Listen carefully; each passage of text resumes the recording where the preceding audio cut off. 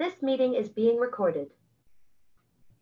Good evening, everybody. My name is Doug Mitchell, and I have the great honor of serving as the Executive Director of the Glacier National Park Conservancy. We're joined tonight by Dr. Elizabeth Flesch, who joins us from her home in Bozeman. Thank you, Elizabeth, for taking some time out today to be with us. I'm happy to be here. We're also joined by the best team in the business, Grace Kinsler, Andrew Smith, Lacey Kowalski.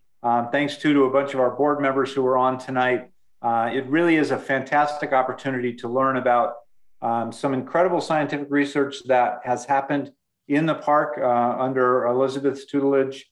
And we're just so honored at the Conservancy, because of your support, to be able to fund this kind of game-changing research that not only finds out interesting facts, but actionable facts that can help the park change policies to help basically put our mission in place to preserve and protect Glacier National Park for future generations. Elizabeth, I wanted to ask you about your path from Bettendorf, Iowa, the home of the Fighting Bulldogs, to Montana and this exciting research. How did that come about?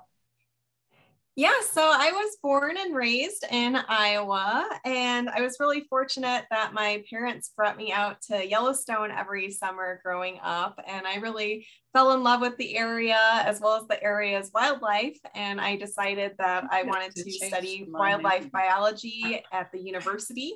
And so I did my bachelor's degree at Montana State University, and I haven't left the state since.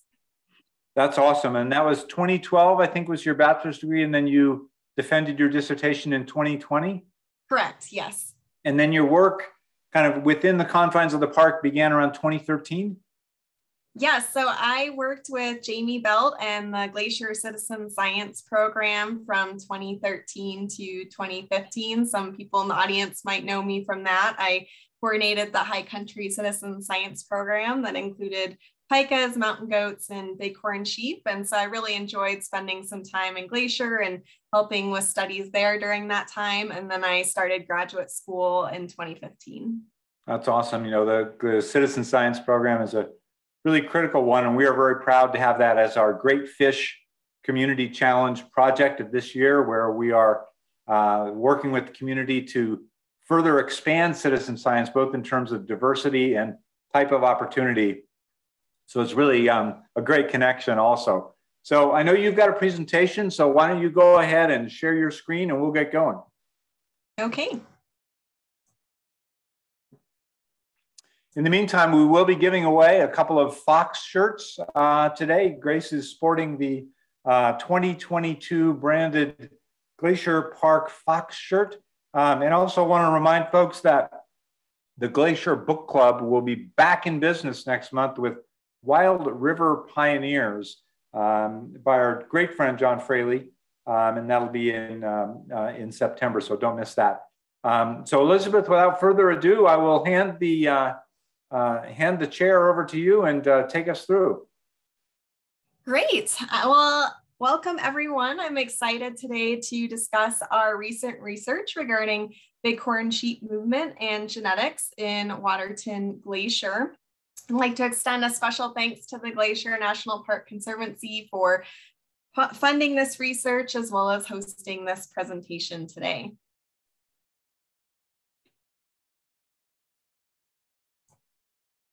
We'll see if we can get my slide to advance here. Okay.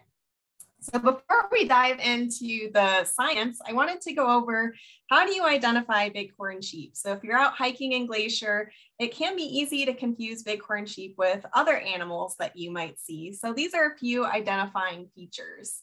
You can see based on the individual in the picture on the right-hand side that they have short brown fur, a white muzzle, and a white rump patch with a brown tail. This is a really nice distinguishing feature, especially if you're seeing some animals from far away. And finally, an interesting factoid is that bighorn sheep have split hooves that can help them with balancing on rocky terrain. So they can kind of use their hooves like clothespins to pinch the rocks and keep their balance. Now you might see male or female bighorn sheep, and they look a little bit different. So male bighorn sheep have those classic really big horns. These horns grow throughout their lives. They are never shed like antlers. And as they get older, they get steadily larger. So you can see in this picture, there's an older ram on the right-hand side and a younger one on the left-hand side because his horns are a little bit smaller. Females also have horns that grow throughout their lives, but they remain relatively smaller in comparison to males. And they also have a smaller body size. And of course, they have lambs. And you might hear me use these terms throughout the talk. So we can call females ewes, males rams, and their young lambs. Now, it can be a little bit more difficult to identify these guys in the wild when they're moving around. So I've got a couple of videos, if I can get them to run, of bighorn sheep where you can test your knowledge trying to identify if you're seeing male or female bighorn sheep. Now you can probably tell that the horns are relatively large on these individuals. And you can see, even though bighorn sheep have brown fur, there can be a variety of different colors. So you can see that one individual in the back is slightly lighter than the other two. And you can also see that really nice distinguishing characteristic right there, the brown tail with the right rump. So you probably figured out that is a group of males. It's helpful that typically you only see males together and females together. They usually only intermingle during the breeding season or rut, which I'll talk more about later. Now this video is a little bit more challenging, so let's see if you can try and determine what these individuals are. Their light brown fur camouflages really well against rocks as well as against the brown grass, but they're a little bit easier to see in the snow, which is nice.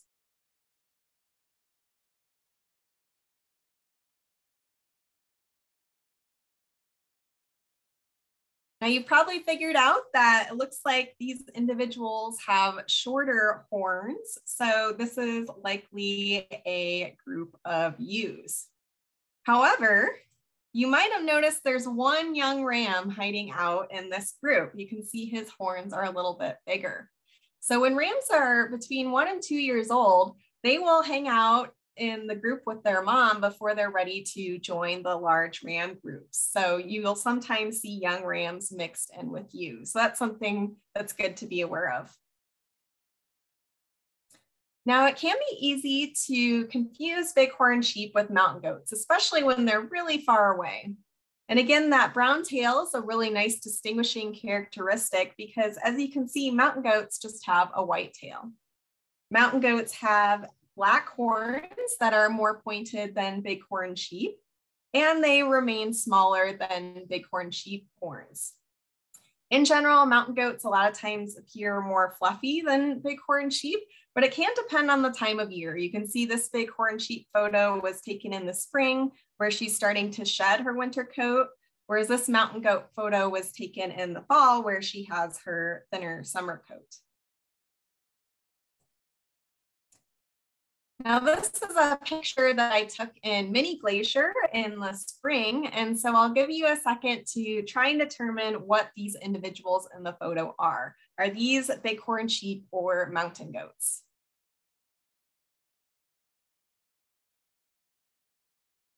Now you've probably determined by now we've got a group of bighorn sheep here in the back. You can tell by their lighter brown color. They look slightly less fluffy than those mountain goats. And we've got one more rebel bighorn sheep over here hanging out with the mountain goats as well. And of course, these are not bighorn sheep in the front. Those are our friends, the mountain goats. So hopefully these distinguishing characteristics can help you identify them in the field. Now I'm going to go over bighorn sheep life cycles. We'll start out in the springtime. So that's when lambing occurs, which means that the females give birth to their young. And we're going to talk more about that later in the talk as well. During the summer, this is when they're eating that really nice green vegetation and putting on fat for the winter. And sometimes they might migrate to a different area than where they're located in the winter in order to obtain these resources. Just like we're able to go up to the high country more easily in the summer after the snow has melted out, they're able to do that as well. In the fall, which is November and December in bighorn sheep life cycle, this is when the breeding season occurs, which we also call rut. So this is when males are competing for females in order to mate with them, and then we're able to have lambs in the spring. And finally, in the winter, bighorn sheep just go into survival mode. They're mainly burning their fat that they acquired over the summer and just trying to get through until the spring when they can access better forage. Now, this slide provides an overview of the different topics I'm going to discuss during this talk.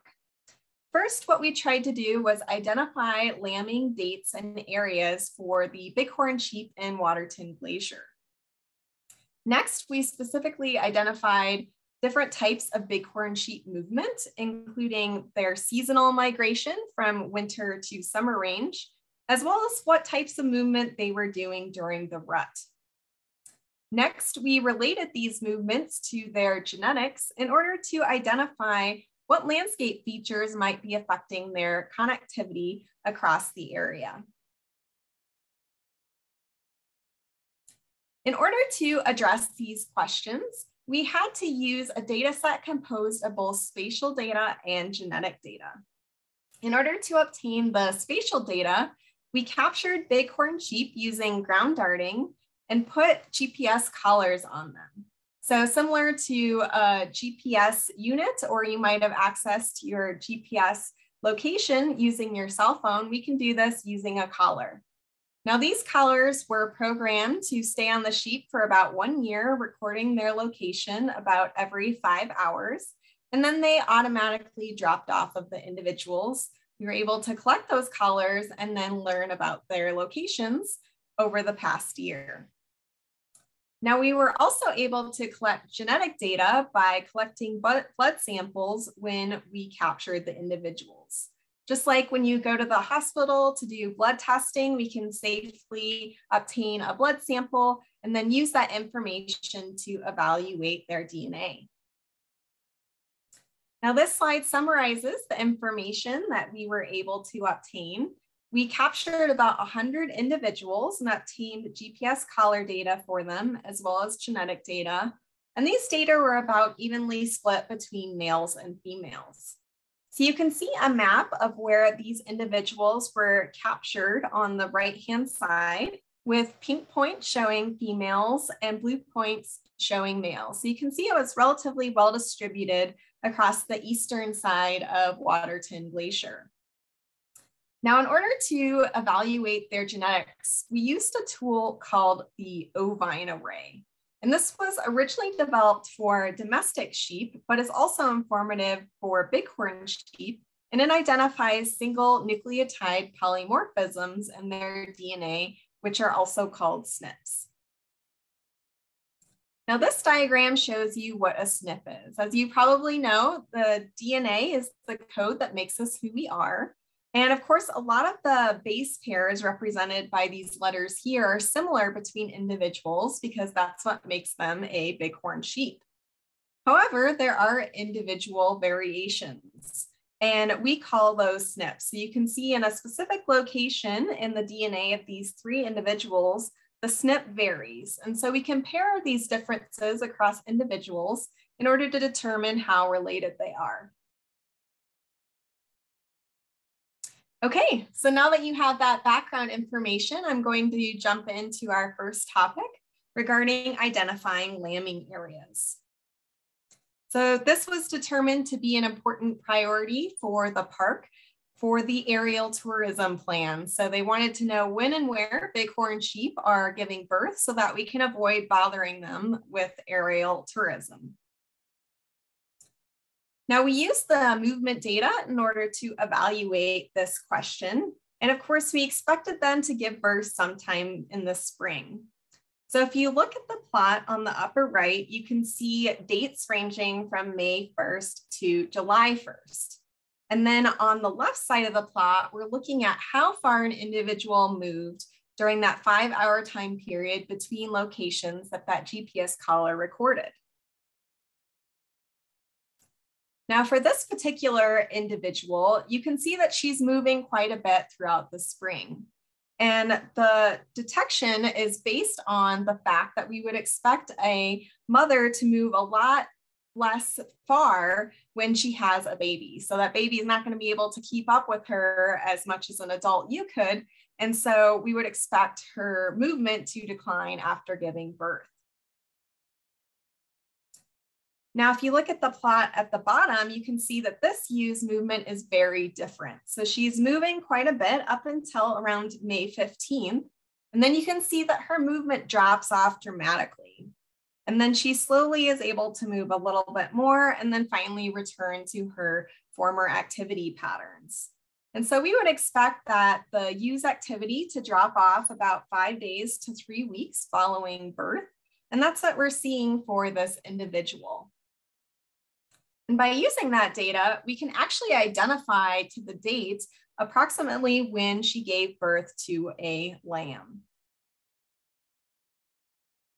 And we were able to do this for 30 different females. So in this plot, we have the estimated lambing date at the bottom, and then the number of bighorn sheep that we observed this on the left-hand side. We also had data as to whether or not each ewe was observed with a lamb that season. And so we were able to compare that with the observed dates. So we had 2 outliers on either side in early May and late June that were likely false positives because a lamb was not observed with that ewe. But in the middle, you can see that we were able to identify the date for a lot of ewes that actually were observed with lambs. They had an average birth date of about May 29th, but it ranged from May 19th to June 13th. And we were also able to use this information to identify the important areas that these ewes were using for their lambing areas. So you can see their home ranges, which just means the area that they occupied for the 3 weeks following the estimated lambing date across Waterton and Glacier.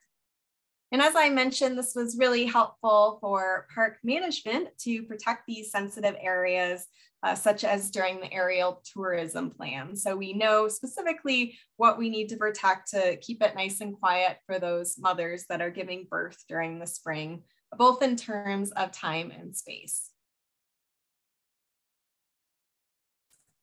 Okay, next I'm going to discuss our work looking at movement across the landscape, not just during the spring, but during other times of year. We were really interested to see if bighorn sheep in Waterton and Glacier are seasonally migratory, meaning that they occupy a different area in the winter than they do in the summer. And then we were also interested to evaluate their movement during the rut. And this is important because this is, of course, when gene flow occurs, so we can see some patterns in their genetics based on this.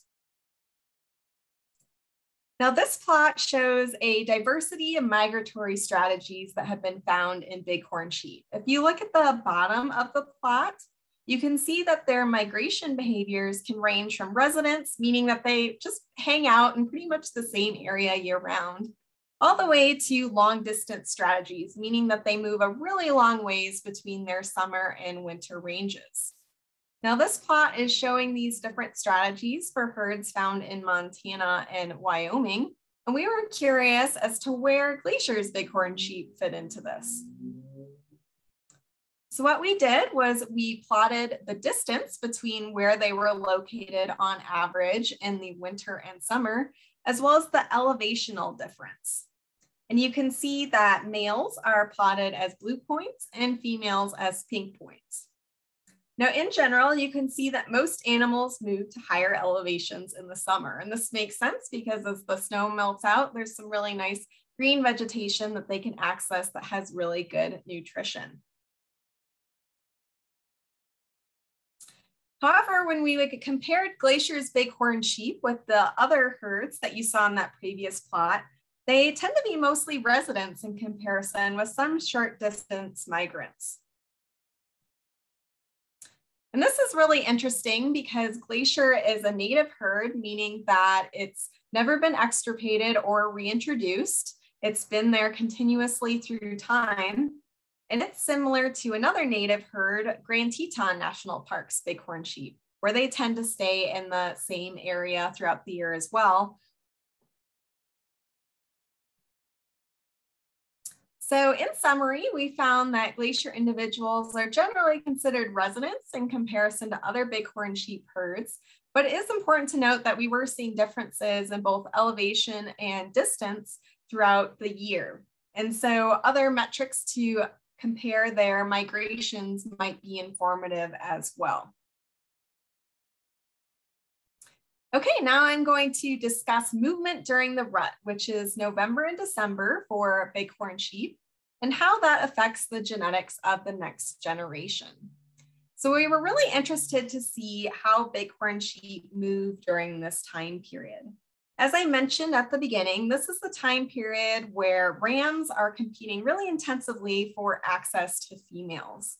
So not only are they getting into conflicts, but they're also moving around a lot, looking for opportunities and different groups of females to access for mating opportunities. So first we wanted to ask, how does movement during the rut differ between males and females? So you can see in this plot at the bottom, we plotted the total distance each individual moved during the rut, which was November and December. And then on the left side, we plotted how many bighorn sheep we observed this. So again, females are pink and males are blue. And you can see the male distribution of points is shifted right or towards greater distances in comparison to females. And this makes sense because they're trying to access those mating opportunities. On average, they moved about 75 kilometers in total during November and December, but we saw a maximum of 125 kilometers. So they're moving quite a lot. We were also curious how this differed by age. So we have age plotted at the bottom, ranging from 1 to 14 years old.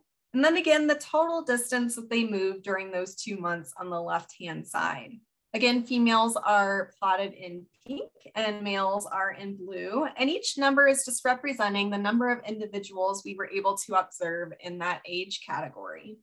So if we first look at the females, we can see that the line is relatively flat. Their movement strategy is not changing very much as they age. However, when we look at the male line, we can actually see quite a few differences between ages.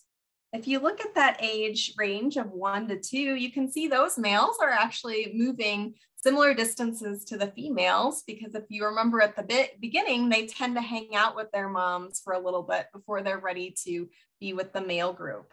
But as they sexually mature, you can see that they immediately start moving quite a bit more during the rut.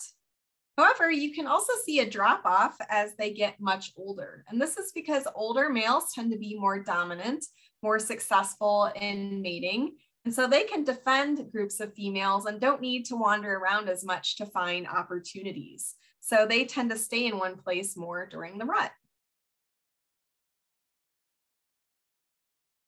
Okay, so this led us to our next question. What environmental characteristics are associated with genetic connectivity? So we now know that males are mainly the source of gene flow in bighorn sheep, but what landscape characteristics might get in their way? We know they're moving a lot, but are they doing that in a circle? Are they going directionally? Are there big lakes getting in the way? We were really curious as to how these individuals were interacting with the Waterton Glacier landscape in order to find breeding opportunities. So we had 2 hypotheses regarding this question. First, we thought that perhaps landscape attributes might facilitate or impede movement. Specifically, in this example, you can see there's a really big lake. So maybe that's really difficult for bighorn sheep to cross because they're not really swimmers, and that might impede their movement in order to obtain rut opportunities.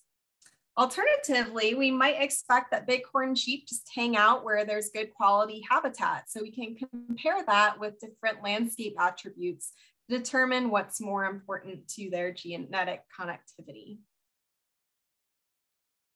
There are a couple of different conservation and management applications for this. If we can identify specific habitat characteristics that affect their connectivity, we can actually manage those characteristics to either facilitate movement or impede movement between groups of bighorn sheep, depending on the management goal. We can also inform how climate change might affect bighorn sheep in terms of their dispersal and gene flow between the populations, since climate change is expected to affect the landscape. Now, we first looked at the genetic data for our bighorn sheep to hypothesize what we might find. So if you look at the plot at the left-hand side, you can see a lot of colored points. Each point represents a single bighorn sheep. Points that are closer together are more genetically related or more similar, and points that are further apart are less related. So we can compare that information with where the individuals were captured, which is shown in the map on the right-hand side. And the points are colored based on the general area where they were captured.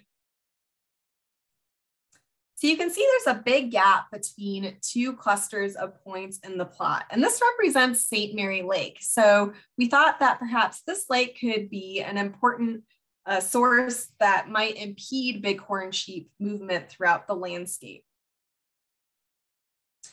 Secondly, we also saw a gap that represented Waterton Lake between clusters of bighorn sheep. So this could also be an important source that could impede bighorn sheep movement.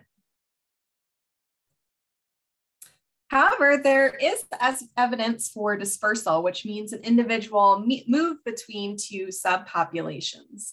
So circled in the plot now, you can see there's a blue point that's kind of hanging out by itself. And this was a ram that was captured north of St. Mary, but was actually genetically related to all those individuals south of St. Mary. So he may have moved around that potential boundary.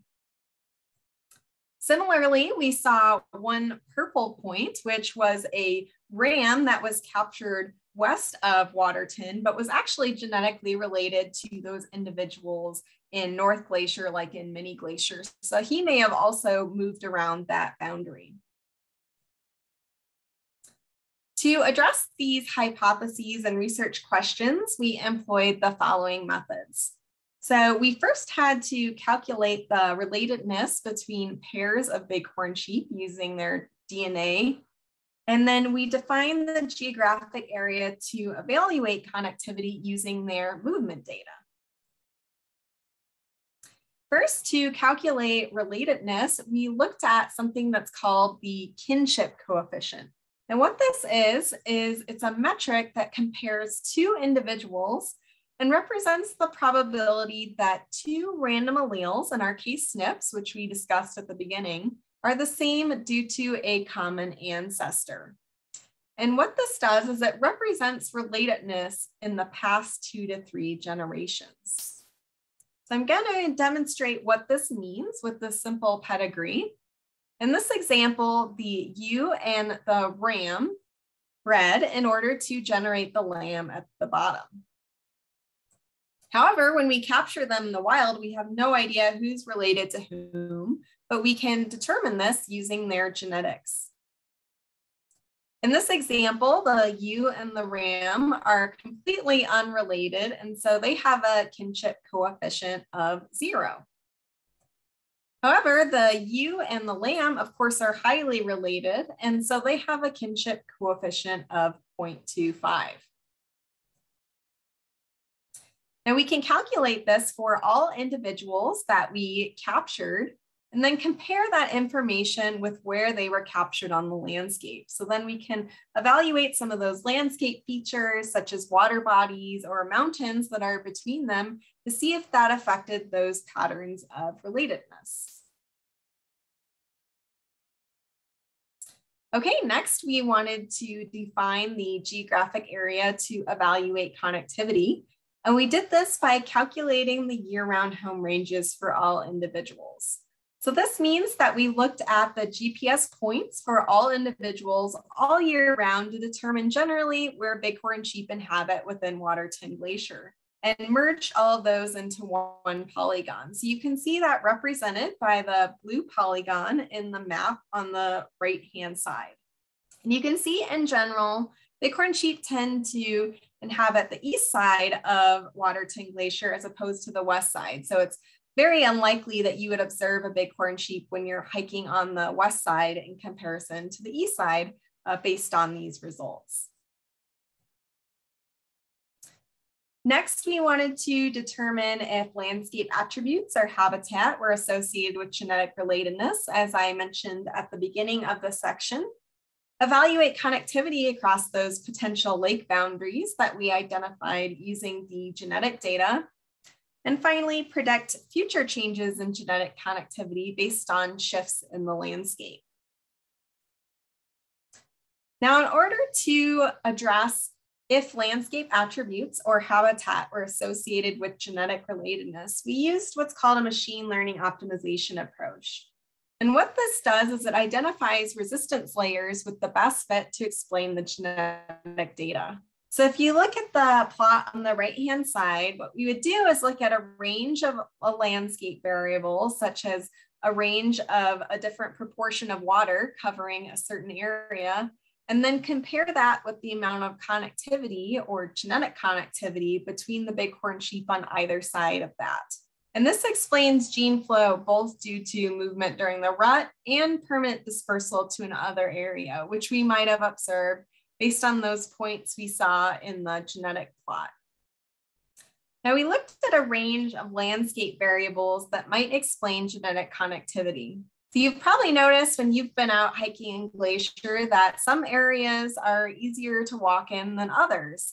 If there's a lot of elevation change, that requires a lot more effort. If the shrubbery is really dense, that can also slow you down. So we thought this might be the case for bighorn sheep as well. And so we identified a wide range of variables that could be used to try and explain their connectivity. In order to explain habitat, we used a model that integrates quite a few factors that we know to be important to bighorn sheep in regard to resources and their survival. For example, one of the factors that it integrated was the distance to known mineral licks, which is known to be important to bighorn sheep nutrition. Now, to evaluate connectivity across those lake boundaries based on what we found in the resistance section, we use circuit theory. And you might recognize a picture of a circuit on the right-hand side from high school physics or college physics. But I'd like to explain it with something a little more understandable and fun. So you might recognize Pac-Man, and we can use Pac-Man to try and understand how we evaluated bighorn sheep connectivity across the landscape. So if you remember, Pac-Man has to navigate a complex landscape in order to find food, all the while avoiding the ghosts. There are particular barriers he must avoid, and there's a specific outer boundary that he cannot go across in order to do this. So if we replace Pac-Man with a ram bighorn sheep who's trying to find mating opportunities, if you remember, we defined the outer boundary using all of the home ranges for the bighorn sheep that we observed. And instead of trying to find food, of course, he's trying to find women.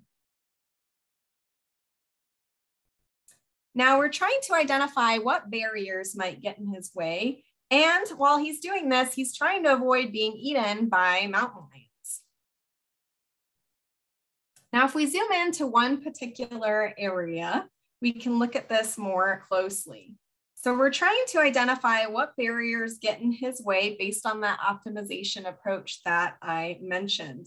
So these might be hard barriers that he cannot cross at all. Or in the example of the trees, he may be able to cross it, but it may be a little bit more dangerous because those mountain lions are hiding in there. And so he may be less likely to cross it. Now we can represent this using different colors, ranging from low connectivity in cooler colors or dark blue to high connectivity with warmer colors or yellow and red. So those really hard barriers are represented in dark blue. However, as I said, he might be able to penetrate those trees, even if they're more difficult to navigate. So they're represented in a lighter blue.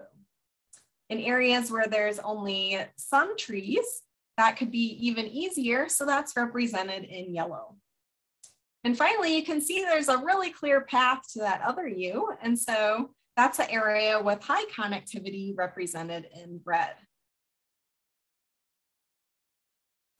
Now, if we remove all of those extra details, we can look at how this ranges across the landscape.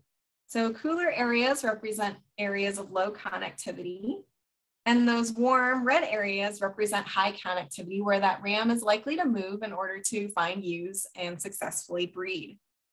Now, we term an area where the flow is constrained as a pinch point, and these are really important areas for animals to move in order to connect different subpopulations. So that can be really helpful for management plans. Okay, so after we identified this, we could then predict changes in genetic connectivity based on shifts in the landscape. So I'm sure all of you are familiar with the fact that Glacier has an extensive history of forest fires, and some forest fires did occur between genetic sampling of our bighorn sheep, which occurred between 2000 and 2011, and our current evaluation. So this map on the right-hand side is showing the perimeters of forest fires that occurred between 2015 and 2017.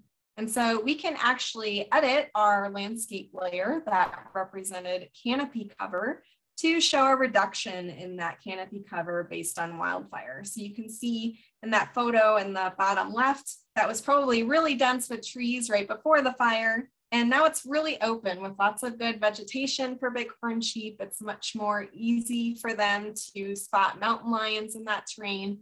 So they might be more comfortable navigating that terrain in order to find mating opportunities. So if we return to our Pac-Man example, where the ram is trying to find ewes, if we set fire to those trees that were originally in his way, it might be really easy for him to get to that ewe now. And so we can predict that using this approach. And now I'm going to show you the actual results of this effort. So our top model to explain genetic connectivity of Waterton Glacier's bighorn sheep included both water bodies and canopy cover. So if you look at this plot, we have the proportion water found in a particular area, and then the amount of resistance to bighorn sheep connectivity on the left-hand side. So as the proportion water in a given area increased, it was much more difficult for bighorn sheep to cross it. Similarly, for percent canopy cover, as we got into really dense areas of canopy cover up to 80%, it became much more difficult for bighorn sheep to cross those areas in order to promote gene flow. Now we're going to look at what this is on the map. So if you remember from our Pac-Man example, areas that are warmer are areas with lots of connectivity that are easier for rams to navigate. And areas that are cooler are much more difficult for them to navigate. So in this particular map, we're looking at our hypothesized boundary of the Waterton Lake and its associated drainage, which is shown with the black line. So you can see right around the lake, little connectivity is predicted, which makes sense, again, because bighorn sheep aren't very good swimmers. And at the bottom of the lake, we can see a pinch point, which is an area that's really important for a bighorn sheep to navigate if they want to access the subpopulation on the other side of the drainage. Now in the map on the right-hand side, we're looking at our hypothesized boundary of the St. Mary Lake, which is shown by a black line along with its associated drainage. So again, you can see that the model predicted it's highly unlikely that a ram is going to go directly across the lake, but there's an important pinch point on the left side of the lake that bighorn sheep can use to access the other side. Now, we were curious to see how this might change based on recent forest fires. As I mentioned, there have been some major forest fires, which affected 11% of the study area defined as that big blue polygon you can see. So this might be important given that we saw canopy cover affected bighorn sheep connectivity. You can see it had a really big influence, especially in the Waterton side of things. Okay, so now this map on the right-hand side is looking at the difference in connectivity after the fire, with decreases shown in cooler colors, increases shown in warmer brown colors. So after the fire, you can see there's a predicted decrease across that boundary. And this is because it was a lot easier for bighorn sheep to hang out on the Waterton side after the fire. And so the model predicted that they would just do that rather than cross the boundary to the other side. Now, this map is showing the differences in the southern half of the study area, or how things would change across the St. Mary boundary. And that's again represented by the black line. And you can see there's an overall increase in connectivity. And this is because the pinch point that bighorn sheep must navigate actually increased in area, because as you can see on the left-hand side, there was a fire that burned right along the lake boundary. So that theoretically makes it easier for them to cross to the other side to access the other subpopulation. So in general, it's really interesting to see that wildfire is projected to influence bighorn sheep connectivity. But these effects were really context dependent, and this depended on the proportion of the area burned on either side of the boundary and the location of the burn in proximity to other factors that affected bighorn sheep connectivity. But it's important to note that the influences of fire may shift over time. Fire may initially increase connectivity by making it really open and having really good forage. But as you probably know, if you've hiked through deadfall, later on, as the trees fall down, it becomes really hard to climb over those down logs, and the really dense new growth may actually decrease night connectivity. So this effect could vary through time. In general, this work had a couple of different conservation implications. It's important to note that climate change could potentially influence bighorn sheep connectivity through increased wildfires, as well as alpine encroachment of trees if that occurs. And just back to the beginning of what we originally discussed regarding lambing areas, we identified important areas for bighorn sheep during that lambing period that assisted in the park's aerial tourism plan. I'd like to end with a big thanks to all of our collaborators who were involved in this project. And again, a special thanks to the Glacier National Park Conservancy for funding this work and hosting this presentation today. So I hope this presentation gave you some more information for identifying bighorn sheep when you're out in Glacier. And hopefully now you know a little bit more about their movement and genetics. I'd be happy to answer questions as we have time. Thank you.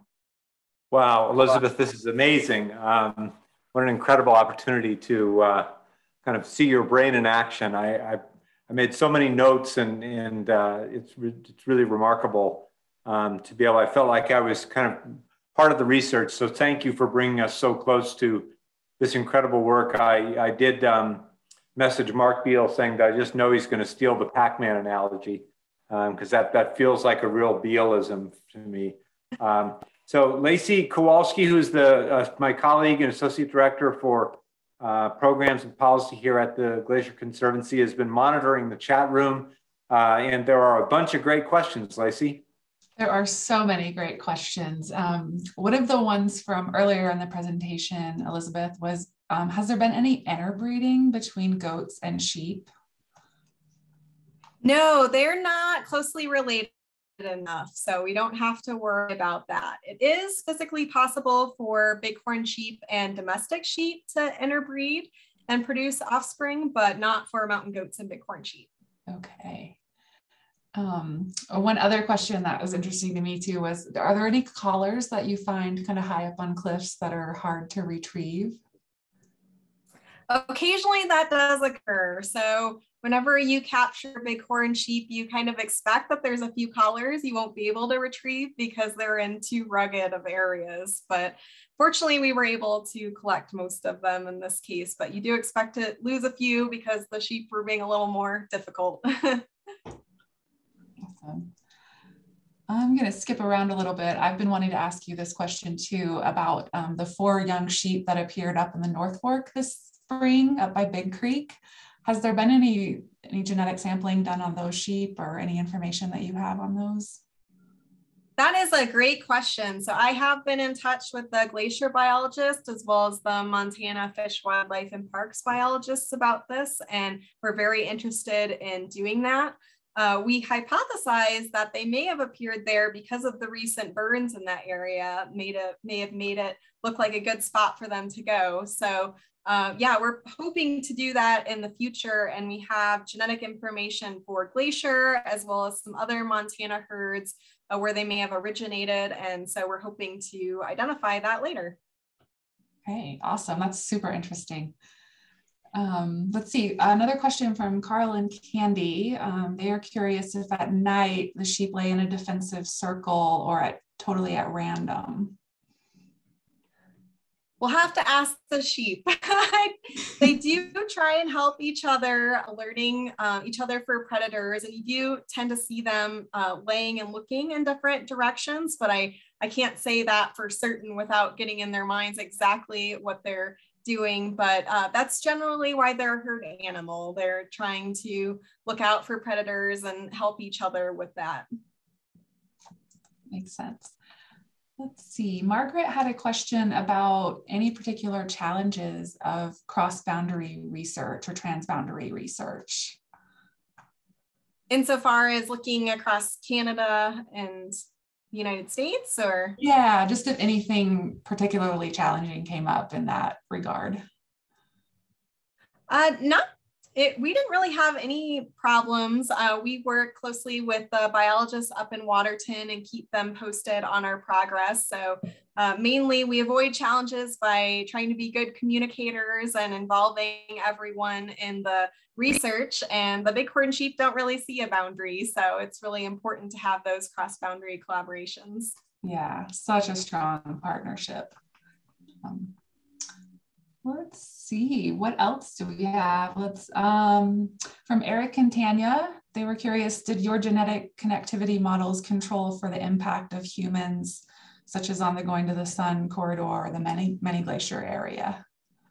So we did not include that in our models for a couple of different reasons.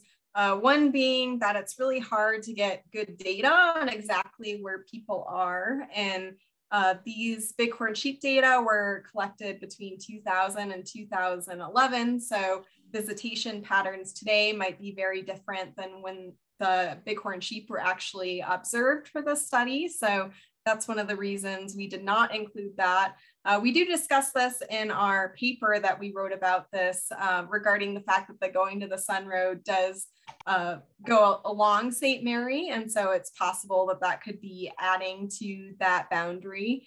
However, I'm sure most of us who have been up to Logan Pass see bighorn sheep up there, and they're crossing the road easily there. So it wasn't expected to be a huge influence on connectivity, given that we're observing that, and it was hard to obtain good data to represent that. So that was not included in the study, but it's a really good question. Yeah, that makes sense.